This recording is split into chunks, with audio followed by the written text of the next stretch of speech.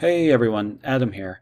So today I actually wanted to show you a real tip and trick. I know the last few videos I've just been rambling on about things involving living simply and all this other jazz, but today I actually want to give you a tip and trick, and it actually involves one of my favorite drinks, which just happens to be coffee. Now the goal of this video is just to show you how you can simplify your coffee life, and of course there are pros and cons to everything, but I want to first talk about the two main ways people usually get their coffee. One is either just going to a coffee shop, Starbucks, Dunkin' Donuts, whatever. This is fine. On occasion I will do this as well, especially if I'm pressed for time, but for the most part I really don't do this. One, I feel like I can myself make a better cup of coffee. This may not concern some people. And two, it gets expensive after a while. I mean, if you're throwing away $2 every day on coffee, we can do that much cheaper and a lot more efficiently. Now, the other byproduct of this is that a lot of people end up getting paper cups every day if they do this route as well. So this is also slightly, it's better for the environment this way. But that actually wasn't my driving force in the beginning. It was just to find a cheaper, better cup of coffee. Now the other main way is the like a Keurig type device. Keurig has actually become very, very popular. And ironically, the maker of the inventor of the Keurig has actually it sounds like he almost has regrets of designing this device. One of the things that I've never been a big fan of with the Keurig when it first came out was just the wastefulness of it. I mean, you basically have to buy the little K-cups. They're not biodegradable. They're horrible for the environment, and they add up. It's kind of ridiculous how many you go through. On top of that, the whole system is pretty expensive for the K-cups. I can definitely make a better cup of coffee.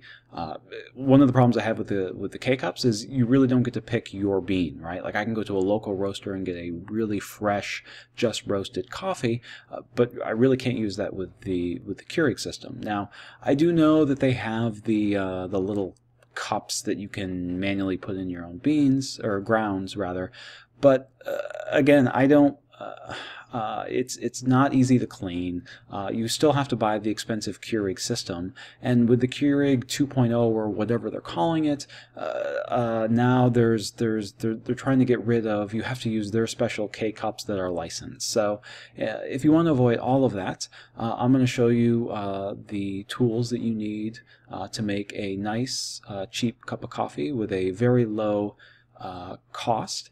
And on the plus side, it's very, very easy to get into, and it makes some great coffee. Here I am in the kitchen, and the only device you need to make exceptional coffee is this. It's it's basically just a drip cup. This one I think was $9. I know they make a whole bunch of them. Anywhere from like probably $5 all the way up to like $30, maybe even more. But again, this is just a ceramic drip cup. I recommend the ceramic. They do make plastic ones that are probably cheaper, but first of all, I don't want the plastic to go into the coffee, and second of all, I might be worried a little bit about BPA. I don't want that leaching into my coffee. So with the ceramic, you don't have to worry about any of that. And this particular one was, as I said, $9. So that's it. That's all you need. Of course, you need the coffee beans, but yeah, that's it. It makes a fantastic 1 cup of coffee. Now, of course, in order for this to work, you will also need the coffee filters. I like these coffee filters because they're you can actually compost them, so they're biodegradable, which is kind of nice for the coffee filter. But yeah, that's all you need. Right here, $9 plus an additional $1 for the coffee filter, $10, and you're on your way to making awesome coffee. Now, if you really want to enhance the coffee, so basically when you get your grinds, you can actually have everything be ground at the store, or the coffee shop.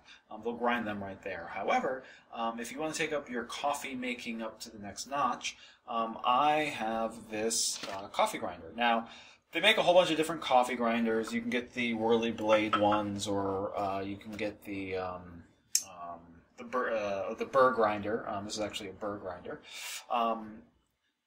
This one happens to be a hand crank. It was $30. This thing is awesome. A long time ago, I had an electric one, like an electric grinder. The problem with that, it was ridiculously hard to clean.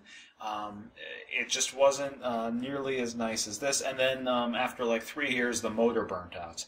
This one, as long as my hand can crank, I am going to have coffee beans. So this was $30 off Amazon. Again, you don't need this. This is just added extra. And I always grind my coffee beans right before I'm about to brew them. So that gives the best flavor. Now again, this is all advanced stuff, but I also have this little scale. This is great for weighing out the coffee beans.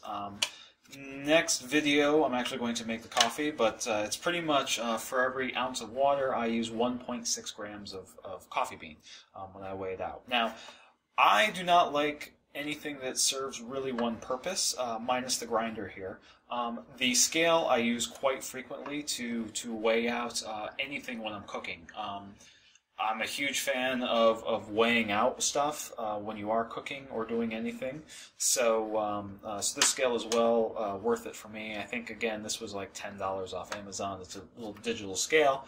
It's fantastic. Now, this is the one item that I regret. I bought this before I was planning on really thinking about what I was buying and being a little bit more simple in my routines. But what it is it's an electric kettle. So, again, this you definitely don't need to make coffee.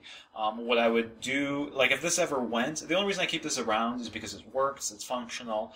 It is convenient, but if it ever happened to burn out or stop working, I definitely would not replace it. What I would use instead would be a little pan like this. I would just pour my water in this, boil it or get it close to boiling on the stove, and that's it. Just pour it in. Now, real coffee people would probably scoff at this because they actually use special kettles that are made to design for intricate pouring of water.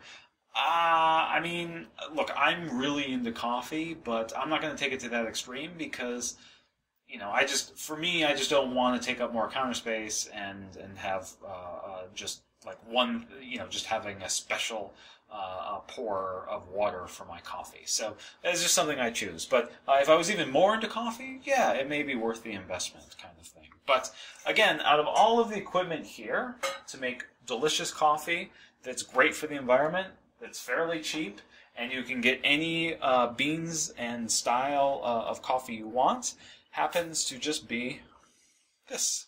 That's all you need.